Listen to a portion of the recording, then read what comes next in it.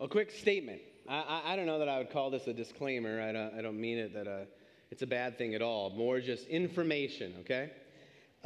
When I plan out my sermon series, I don't always look at the date they're going to be preached on. And so this morning when I woke up and I started to go through I have a kind of a Sunday morning, early morning ritual of looking over my notes. And I was like, oh, wow, today is Invite Sunday. This is a weighty sermon for someone who has not been in church for a long time or maybe never been in church. And at first, like, a little bit of anxiety started to creep in. I was like, no. Like, I think too often we don't respect the fact that people have brains and they can think. We don't respect the fact that you guys have the ability to come in and interact with this. And what I also want to say is this: at the heart of this sermon is the reason why we would paint something out there that says hope for everyone. Because if all hope for everyone is an inspiring message that makes you feel good for 12 hours, then I'm out. But if it really is something that is our living God moving and actively inviting into something that changes everything, then I'm all in. See, this message is interesting. I've been preaching for about 17 years, and I realized as I was going through my notes, because I'll often search my old messages, I realized I'd never preached a sermon on this man before. His name is Judas. If you don't know who that is, he is the guy that betrays Jesus. He's the guy that sells him out. He's the guy that looks at everything that is happening and goes, I can't be in on this. I can't be in on whatever this ultimately is going to be, so I'm going to actually take money. I'm going to profit off of turning him in. But there's something about Judas that messes with me. Yeah, I went to church for a long time, about almost 3 years before I would call myself a Christian. I would go and I would wrestle, and really in my brain what I was thinking was, how can I come up with a reason to reject God? He obviously never gave me one. But I would ask these questions. If Judas did this, why? Because what we don't talk about a lot is that for almost 3 years prior, Judas was doing some amazing things. Judas had been called and invited to follow Jesus the same way Peter and John and James and Thomas, the people who are kind of famous for following Jesus, had been called. There's actually a place in Scripture where Jesus sends the disciples out 2 by 2, and they go out and they heal people and they preach and people come to faith in God, and Judas is one of those people. And so my mind goes, what happened?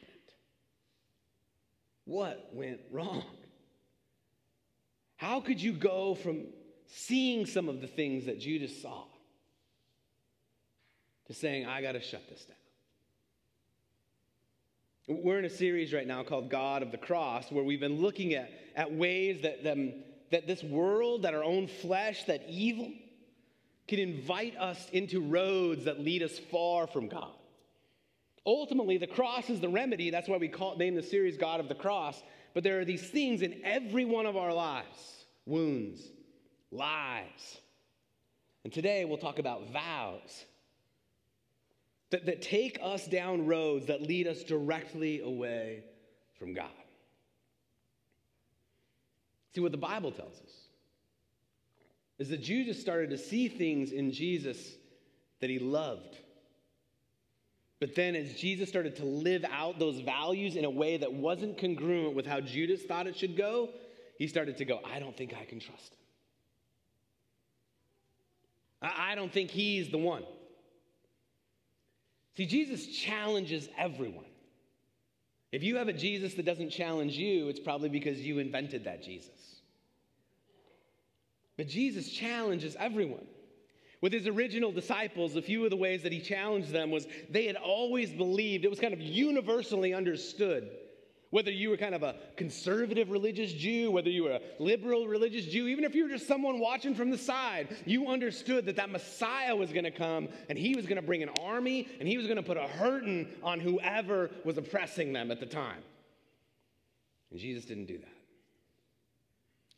Jesus didn't come with a sword. Jesus didn't come with an army that was going to wage war in the literal earthly sense and drive out who was ever occupying Israel. One of the ways Judas believed God's kingdom would come is that the poor would be lifted up, that they would not be oppressed anymore. And Jesus said that. He said, man, the poor are going to be exalted in my kingdom. The hurting, the broken, the marginalized, they're going to have a seat at the table. They're going to be sons and daughters of God. And when Judas saw the way Jesus did that, he didn't like it. He was hurt. He was wounded. We're going to go through the scriptures. You don't have to take my word for it. And what we talked about a few weeks ago is when the wounds happen, which we've all been wounded, it's almost like fertile soil that gets tilled up. And then two things come at you: the truth of God or the lies of evil. And something's going to get planted there. And when the lies of evil get planted, then we start to live out of those things. And we make what I'm going to call today vows. You might call it a mission statement for your life, like a mantra, something that you hold on to. So for Judas, he was wounded. Jesus was not the Messiah that he had pictured in his mind. Like the more time went on, the more he was like, this is not who that is, and he's wounded. And then the lies creep in. Truth too. The whole time Jesus is speaking truth to him, but the lies creep in.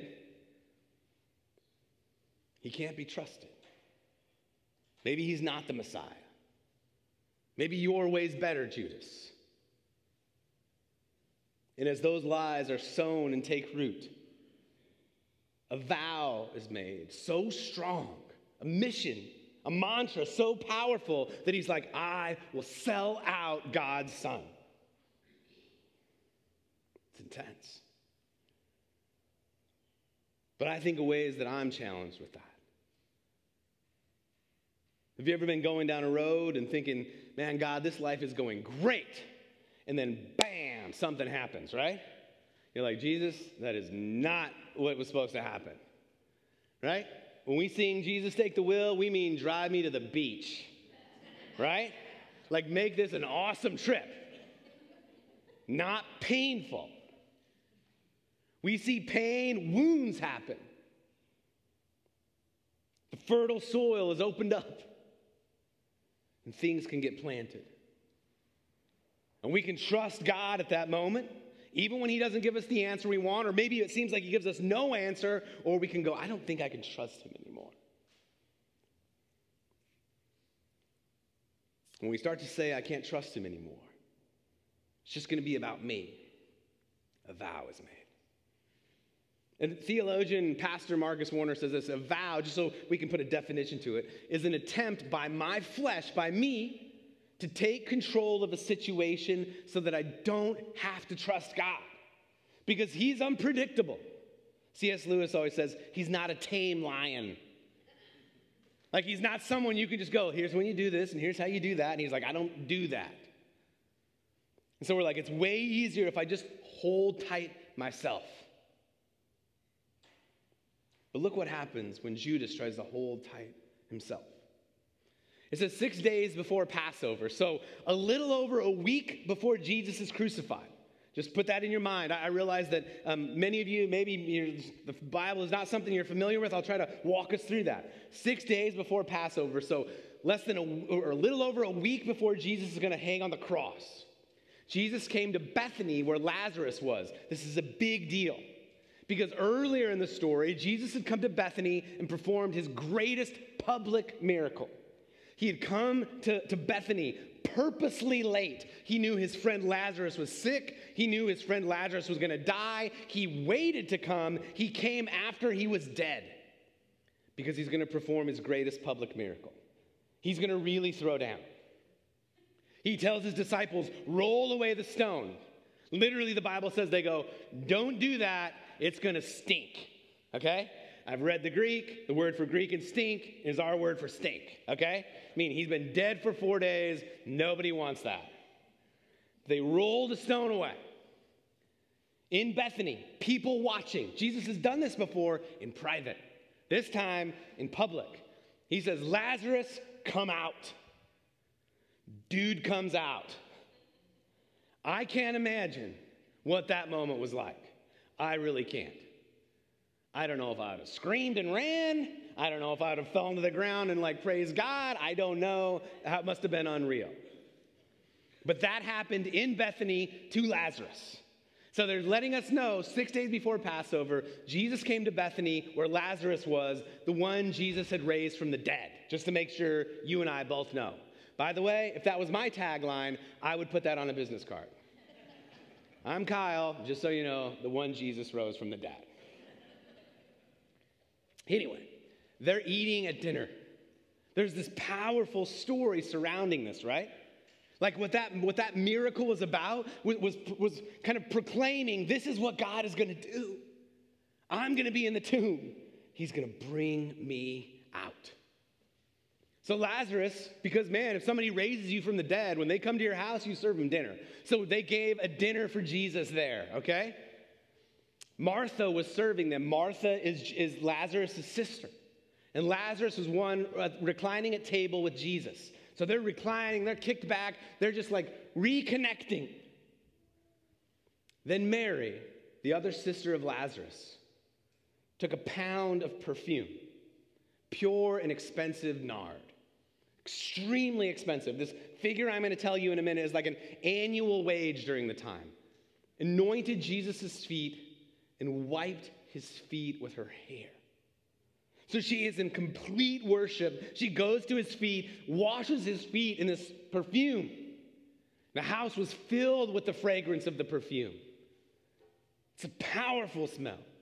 You've probably been in that before. I had these two sisters who were right under me. If my mom would leave for the day, they would go let's go play mom.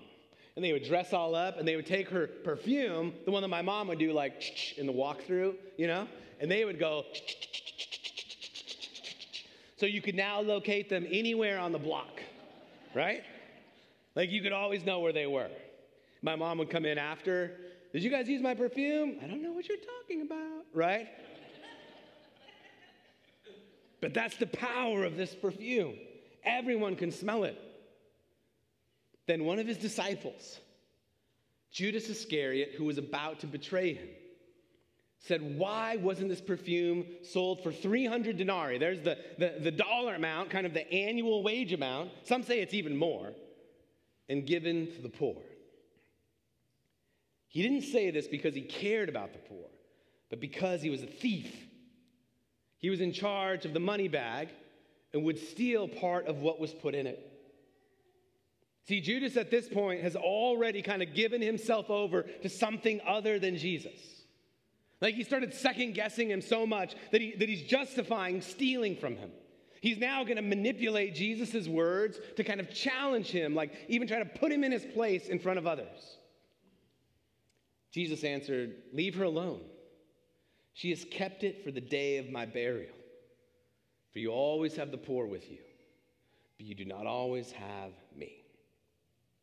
Here he tells Judas maybe the most challenging thing for all of the disciples.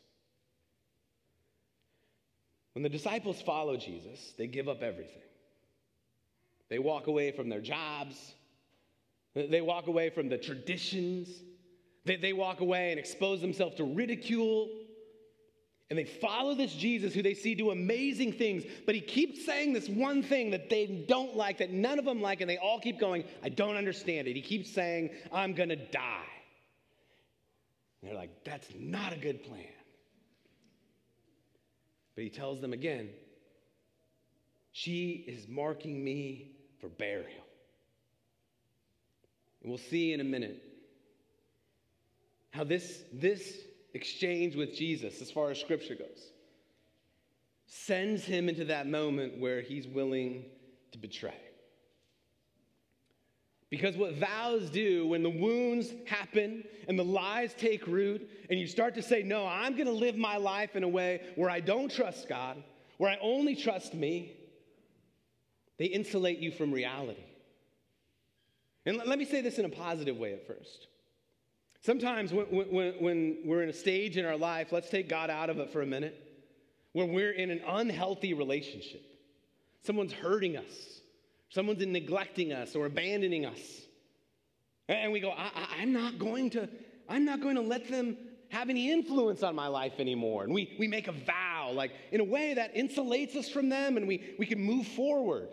There's certain ways that our body kick into vows that sometimes make total sense. But with God, when they keep us from him or a buffer from him, they have serious, painful ramifications. See, they insulated Judas from reality. The reality was he was bringing a kingdom that would elevate the marginalized and the lost and the hurting and the broken and the sinners, the weak. He just wasn't doing it in the way Judas wanted.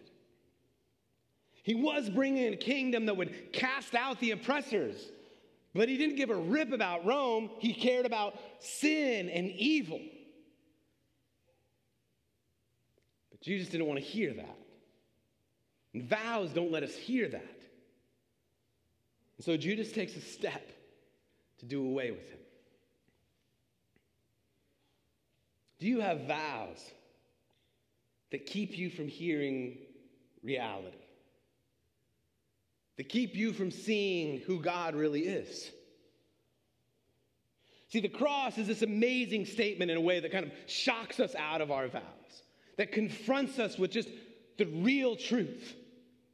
That sometimes reality is painful, sometimes it's brutally painful, but that God will save you from it. God can heal you from it. God can redeem you in it. God is with you in it. The cross saves you from reality. Vows try to insulate you from it, keep you from it, but the cross saves you from reality.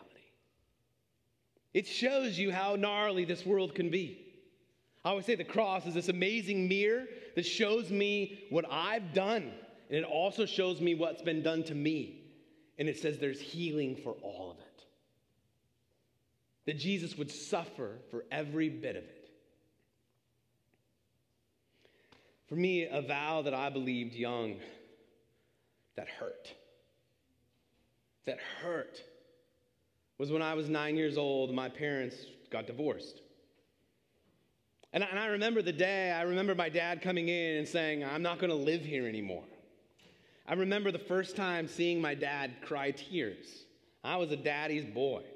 I remember what it looked like to see my dad put a suitcase on his bed and take his clothes out and put them in the suitcase and know that it was not going to be that way anymore.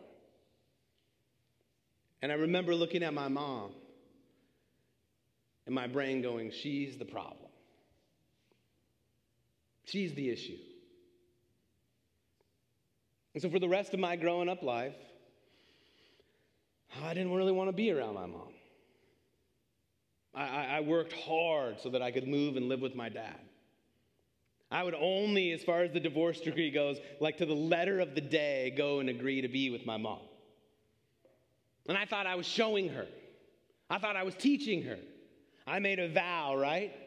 That I'm not going to rely on you, and I'm going to let you know that I don't need you. Funny thing is, as you grow up, you tend to see things a little differently. You see that rarely ever in a conflict is just one person the problem. As I got older, I saw my dad's humanity. Nothing wrong, just his humanity. And went, okay, see some issues there, right? Saw my mom constantly moving towards me and me constantly going, not interested.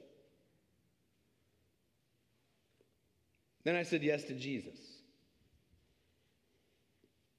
God decided to begin to show me what my vow, the commitment I had given to it, had brought out. When I had my son, Isaiah, my mom came over and she played with him on the floor. And one day I just burst into tears. Like, I don't do that. I was like, what's wrong with me? And I remember Joy going, I think you just want to have a connection with your mom. I was like, I don't like that. Right? I did, but I didn't want to agree with that.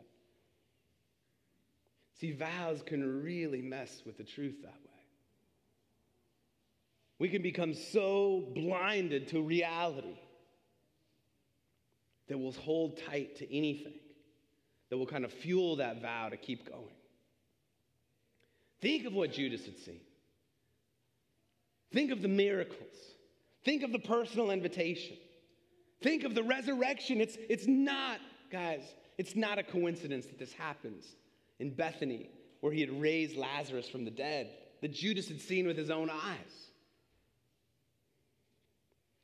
Shortly after, it says, then Satan entered Judas, called Iscariot, who was outnumbered among the 12. He went away and discussed with the chief priests and temple police how he could hand him, Jesus, over to them. So he's going to go plot to give Jesus to them. They were glad and agreed to give him silver. So he accepted the offer and started looking for a good opportunity to portray him to them when the crowd was not present. He is moved so profoundly by his vows that what he's going to do is he is going to sell out Jesus. He's going to take money to turn him in, to hand him over. The Savior who had called him to follow him, the Savior who he had known for 3 years, seen do amazing things, he is now going to sell out, all because of these wounds that had happened, these lies that had taken root, and this vow that had moved him forward. Because vows insulate us from the reality, and they absolutely distort the truth. They make it easier for our mind to get around complex situations, vows do. They make it easier for us not to have to trust a God who sometimes we don't understand. We don't want God to take us into those roads, down those roads with questions. We want it always to make sense. But Jesus says this. He says, I am the truth. He doesn't say study these 5 things and that's the truth. He says, I am the truth. He's saying, grab onto me, hold on to me. The whole thing might be crumbling down, but know this, you can trust in me. But that's hard. Because that takes us trusting him, depending on him, saying no to maybe me being in control, and yes to him being in control.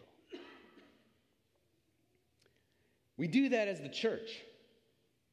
Maybe some of you today, this is your first time back in church for a long time because what you saw in the church was not what looked like Jesus. Because often in the church, we take certain things of Jesus and we amplify them. So there's one side over here that takes kind of the authority and the accountability that Jesus invites us into, and we say, you have to bow down to that. If you do not, he wants nothing to do with you. It's the churches, they hold the Bible up high. And let me be clear, we hold the Bible up high, but it's so high that it's almost like a weapon. And it'll hurt people with it and shame people with it and mock people with it. And it's like, if you don't look like us, you don't talk like us, you don't vote like us, you don't think like us, you're out. Authority and accountability. 2 things that Jesus invites us into, but he doesn't beat us with. But then there's the other side. Affirmation and acceptance. And if this is the church that kind of smacks you around with the Bible, this is the church that says, we don't read the Bible. We're not interested in the Bible. We're interested in affirming and accepting whoever and whatever you think you are. Go and do it. Jesus isn't a Lord and Savior. He's a killer life coach. But all of those are born out of vows. Vows on this side that we have to have it all spelled out in black and white. We say it's a relationship, but it's actually not. It's things we do and boxes we check. And if we don't do those, then God's not interested in us. And over here, it's not authority and accountability. It's affirmation and acceptance. And I get to do whatever I want, whenever I want, however I want. But Jesus invites us into something much more robust, much more healthy, much more beautiful. where he takes affirmation and acceptance and accountability and authority, and he says, I want it all. It's what he did with me 20 plus years ago when I started going to church. I said for 3 years, I didn't say anything. I would have said, I'm not a Christian. People would have said, why are you at this church? Because the girl who keeps inviting me is really cute. That's why I'm here. But he kept accepting me. He didn't affirm my sin. He didn't affirm my rebellion. But it's like he affirmed me as a human. I was telling my son this yesterday. I go, I was not a good dude. Like, I would literally go to church thinking about ways. So that girl that was cute, most of you know this, but I married her. But at the time, I was trying to come up with ways I could get her out of this thing. I'm just being real. Not proud, but that's what I was doing. But he kept saying, come closer. Know me. Do you know that when Jesus calls the disciples to follow him, he doesn't say, declare your allegiance to me or you can't follow me. He says, no, come on, let's go. But then he does ask them, who do you say I am? And then when they say, you are Lord and Savior, he's like, yes, and this is my role I got for you. Come on, let's go. Yes, here you go. Here's the gifts I have for you. Let's go. See, it's this amazing thing that is true relationship, that is not a token word in their faith. He says, come on. He affirms the image of God in each one of us. He accepts us as and when we say yes to him, as sons and daughters of God, not a small thing. But then he says, go into the waters of baptism, and die to your old self, and rise to a new way. Accountability and authority. And what those do is really call us into not the vows that we make, but that he is our only vow. Apostle Paul says to live is Christ, his vow, Jesus. To die is gain, eternal life with God. See, the cross saves you from reality and reveals the truth that any vow outside of Jesus just leads to destruction. But what is amazing in that is that there's still hope. I can grab onto the vows that I lived out, some for 20, 30, almost 40 years of my life, and I can know hope because of what Jesus did on the cross. For me, and for you, and for our relationships, our connection to him, and our connection to each other. The last thing I'll talk about with Judas is this. In John 13, and I just put that up there, so if you want to go dive into that later, go dive into that. That's what I'm talking out of. Okay, Judas has challenged Jesus about the perfume at this point. He's getting ready to betray him. Jesus knows this, the scripture says. And Jesus goes to Judas, and he does something that has always blown my mind. He washes his feet.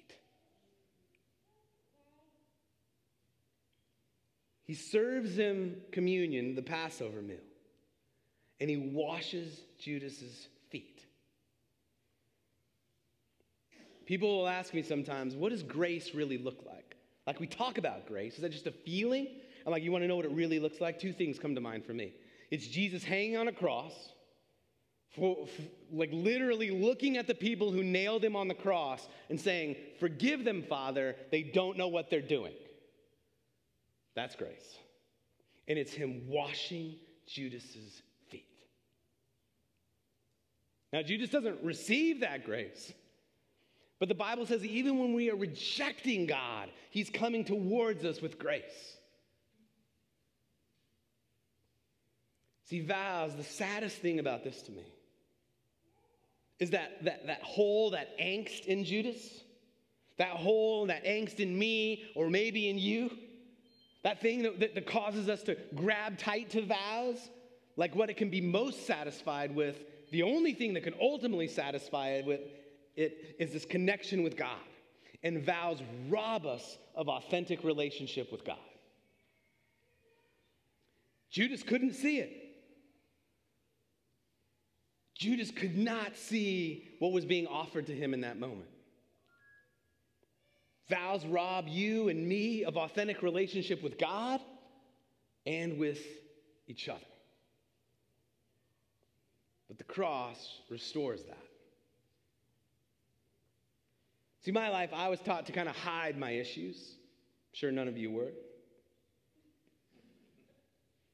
I was taught to kind of take my weaknesses and keep them down, right? It's like the Michael Scott interview in The Office. My weakness is I work too hard, right? Somehow throw a spin on them. The cross is interesting because it says the opposite. You don't have to hide. I don't have to hide. You don't have to hide. Like I can come to you and say, man, I think you offended me this way. Can we talk about it? And you don't have to go, oh, no, and try to get defended. We can just go, okay, let's talk about it. And you can come to me. Because guys, we do this long enough. I promise you, I'm going to let you down, right? And you can come to me and go, Kyle, when you did this or said this. And hopefully I go, yeah. And if it's right, I just say, I'm sorry. And we reconnect because that's what the cross frees us to do. The cross allows us to be honest and open with each other. It's ultimately like this marriage with God. And in a marriage, you're completely, you're completely revealed to your partner. And if it's a healthy marriage centered on God, they accept you in that. You're revealed in all your strengths and weaknesses. And it's the same thing with God. The cross provides honest relationships. So what I don't want to do is leave you with a weight where you leave today going, well, I didn't know I had these 3 vows before I walked in, but now I got them. Good luck with that, right? Hey, I hope you know, man, it is my job, it is my calling to be in this with you. Not just throw a weight on your shoulders and go, see you next Sunday. Like if you ever want to talk, if you ever want to pray, if you ever want to just ask questions, even if you aren't a follower of Jesus, you just want to go, dude, something you said made me mad or something you said messed with me. Let's talk. If you're feeling a weight, let's talk. You can come tap me on the shoulder after, or if you want to do that, but you don't, and you leave, it's really easy. My email is Kyle, Kyle, @refugechurchov.com. Let's talk. But I don't want to leave you without just inviting you into some simple biblical understanding of what it would look like to take a step towards health in this. The word repent is used by Jesus almost more than any other word he uses. But often when preachers say the word repent, we think they're meaning to shame us or make us feel bad. And that's not what I'm inviting you into today. I'm inviting you into freedom. Repentant sin is walking down this way. But it's not just walking down that way alone. It's not just walking down that way by yourself. It's walking down that way with sin, with evil, with your flesh, with culture, and it takes something to turn and leave it. And the first thing the Bible talks about is confession. You confess that sin. You say, God, I've been doing this. Or God, I've been living this way. I've been believing this thing. Not so you're feel so terrible about it and you're a terrible human. That's not it. It's to speak truth and identify it. The first thing you do, if you go to a doctor and you're sick and the doctor just says to you, I don't see anything wrong. That's not a good doctor. And so God says, confess it. Speak it out. It's a powerful thing. But then what I'm going to say is cancel or reject. Whatever word works for you, reject that as sin, as something that is not what God would want from you. What the Bible says both in Ephesians and in the book of James is that sin takes a foothold when we step into it. Meaning it's almost like we make an agreement with it, we say yes to it, and now it's got its kind of talons in us. But here's the thing, they don't have to stay in us. What Ephesians also says is that when we say yes to Christ, I know this is a lot, but bear with me. This is what I'm talking about when I say, like, I know you can think on this. Is when we say yes to Christ, we are the sons and daughters of God. We're elevated with him. And so we have power as his sons and daughters. And we can say no. And so often if I'm talking to God and he exposes a sin in me, I will name it, and now I will say, I reject it. Like, I walk away from it. I cancel it. I'm done with it. I've said yes to it in the past. I've brought it into my life, and now I do not want it anymore. And guys, this isn't like a magic formula. These are just things that are pulled from Scripture and how we can live out this truth. And then we command it to leave. Like, if you say yes to Jesus, the Holy Spirit lives in you, and you can say, no more.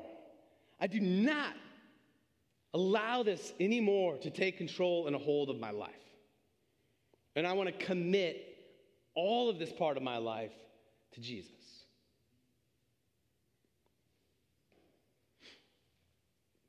It's an invitation from God to not be passive in this actual, literal, spiritual war that happens. We don't sit back.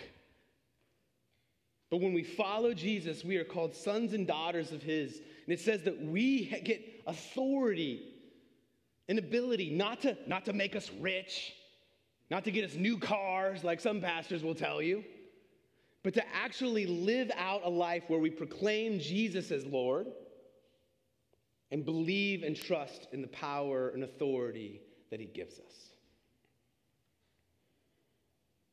What we realize in all of it, at least I realize in all of it,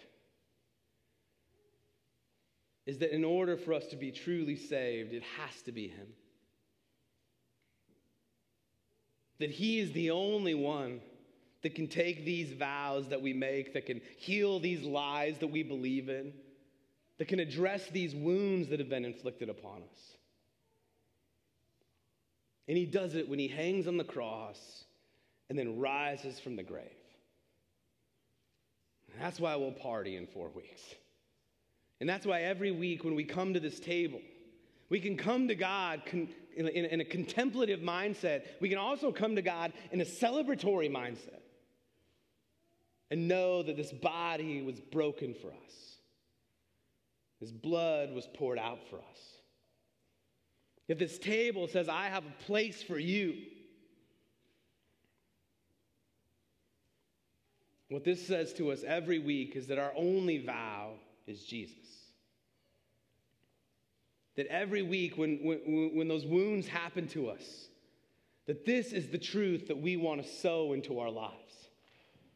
That no matter if we're hurt, sad, frustrated, angry, happy, excited, joyful, he is the only thing worth grabbing onto. Let's pray. God, thank you for this morning, and thank you for the opportunity just to, God, receive the invitation just to take a further step into trusting you. Father, I pray for those of us right now who maybe are seeing vows that they've made in their life that are outside of trusting you. I pray that they would know they can take a step, and God, you are so trustworthy because you don't meet them with shame, you don't mock them, you don't reject them. You don't say, we've dealt with this before and I'm tired of dealing with it again. You say, take this bread, which is broken, my body broken for you. Drink this cup, which is my blood poured out for you. Sit at this table where there is always a place for you. God, would we know that that is where true hope lies, and that everyone is invited. God, you are good. Thank you for all the folks who would join us today. I pray just especially for the visitors that are here, that they would just know you in a beautiful and a good way. God, we thank you. In Jesus' name we pray. Amen.